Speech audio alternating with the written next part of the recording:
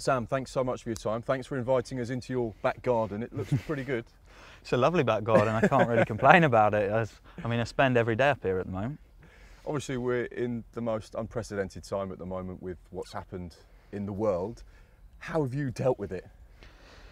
I think early on I found it really hard. I think being stuck indoors for someone who likes to be out and about, obviously job day in, day out, playing hockey, out on a pitch, and yeah, being stuck indoors was pretty brutal, if I'm completely honest. Let's take you right back. Let's rewind to when you were a young boy. What was the dream growing up?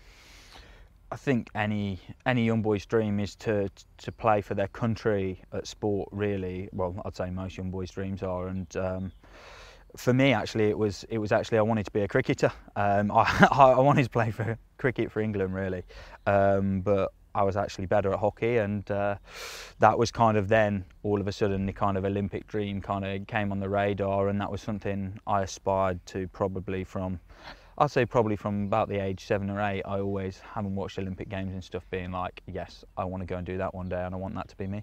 As you say, you had this ambition to play cricket, but that didn't quite work out. At what stage did you realise that you had a real aptitude and a connection with hockey? It's a bit of a weird one. I kind of fell in love with the game, fell out of love with the game numerous times. I actually didn't play hockey age 17, 18. I had a bit of a knee problem, and I played a few local league mixed games at very, very low level, and I played local league football for a while, and I really enjoyed that. And it was probably an age in your life where you start having a few beers and you just kind of enjoyed life for what it was. It wasn't till the age of 18, 19 where I got a phone call to rejoin Beeston Hockey Club and say, come and give it a go again. And I was playing for them in the second team, and kind of got given a shot in the first team in the middle of that season, and kind of that was kind of where it escalated from there over the next few years. But it still had its kind of ups and downs massively. What do you remember about the Olympics in 2016? What were your kind of memories of that?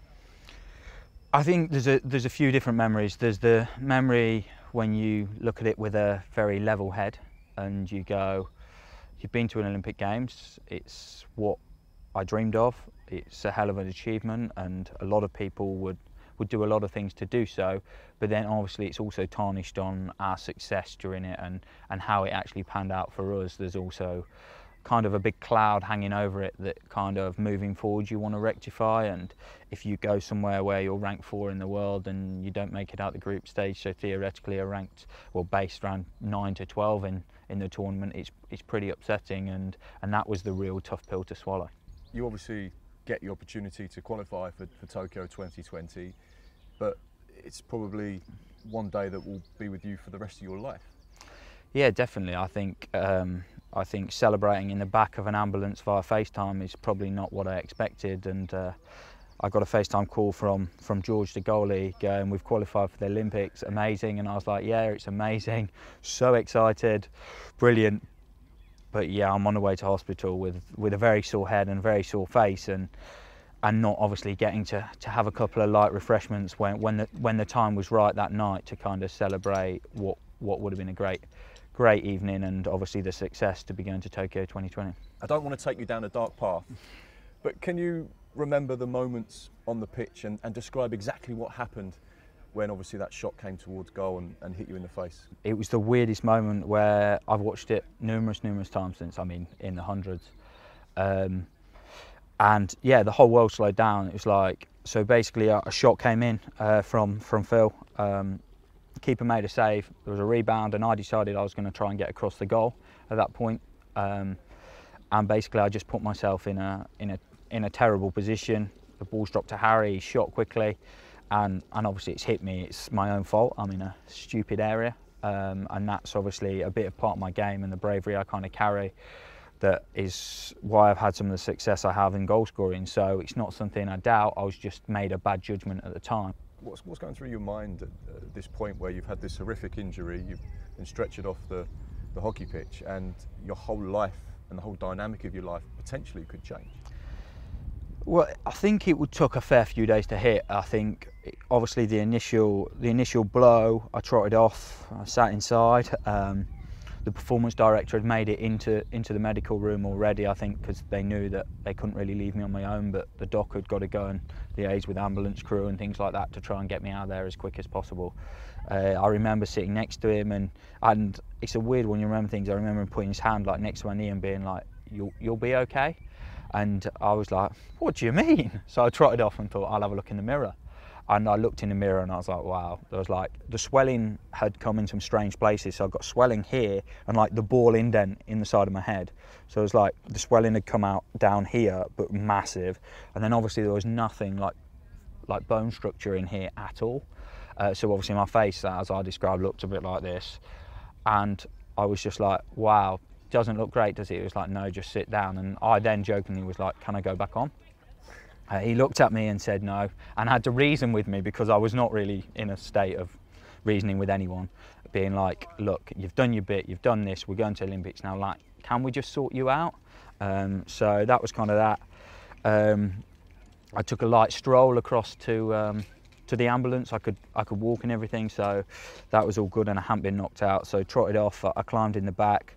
The door was open, we were waiting for the doc to climb in, and my mum and dad stuck their head around the door to say hello, and I could just see my mum's face drop, like, oh my word, what has happened to him? Still to this day I talk to them about the car journey home. They're like, we drove for 2.25 hours from Lee Valley back to near Loughborough, and not one of them said a word to the other one and just cried the whole way. Was there a point during that process and that rehabilitation and the hospital time that you had where you realised your biggest battle was going to be a mental battle? Obviously a lot of media attention around things at the time, and it was kind of not believing your own hype that you were dreaming to come back, and kind of accepting that you probably shouldn't or wouldn't, but then kind of just keeping a level head about it all. And I kind of accepted that I wouldn't play again, which then I feel helps me more than anything, because then when I managed to now start to try and come back, that actually anything on top of that is a positive, and kind of I'm blessed and whatnot to be able to do that, instead of now being mortified if I didn't be able to fully come back and go to Olympic Games next year.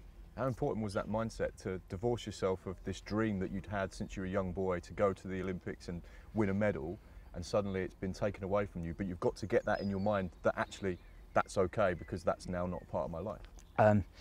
It was hard. I think I worked very closely with Katie Warren at the time, psychologist who I use, and she just basically spoke to me about the fact that we've just got to kind of see the positive in everything. She taught me that you've got to accept how major what had happened was, and I don't think I actually did until probably lockdown. I've kind of realised the surgery was pretty hefty and all the things like that with it, and kind of what went on in that 3-month kind of whirlwind of my life, where you had to deal with it, process it, accept you might not play again.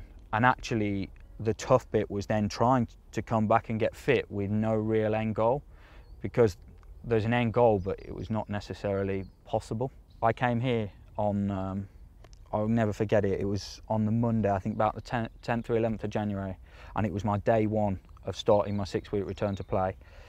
And I got on the treadmill and I ran for 2 minutes, and I got off and I went and sat in the stretching area. And I sat there and I went, why am I doing this?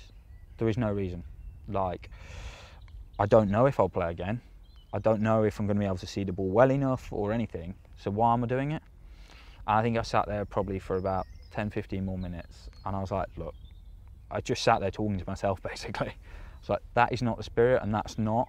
And if I don't give it my best shot now, then I'll regret it in the future. So I jumped back on the treadmill, and I never really crossed that stage again, but it was just weird that it was like 2 minutes back into day one. But then after that, I just had a mindset that everything I achieved as we set small targets was a bonus. And actually, by trying to go to Tokyo 2020, which it's still named even though it's next year, it's all a bonus, and I don't have the pressure of selection and everything because I'm trying to achieve something we didn't expect. So it kind of, I think, is going to make me hopefully a better hockey player, because I'm not carrying the worries, because what I'm trying to achieve is something we never expected to. You've been really outspoken about your mental health, and you've used the phrase, it's okay to not be okay, quite often. How important is that, and how important do you actually tell yourself that phrase? I think it's massive. I think it's one of those things, and it's a weird one. I think a lot of people there's a lot of things go on with mental health, and especially with males, a lot of people think they can't talk about it because it's not manly or whatever. And personally, I don't see an issue with it. And now I'd talk about it anytime. And I've got some days if you do struggle, before I'd hide in a room and not say a word. Whereas now, if I jump out of bed, which can be hard at times for people to do, but pick up the phone and ring a friend. And I've got a couple of friends that I ring and they don't know they're chatting to me to make me feel better about everything.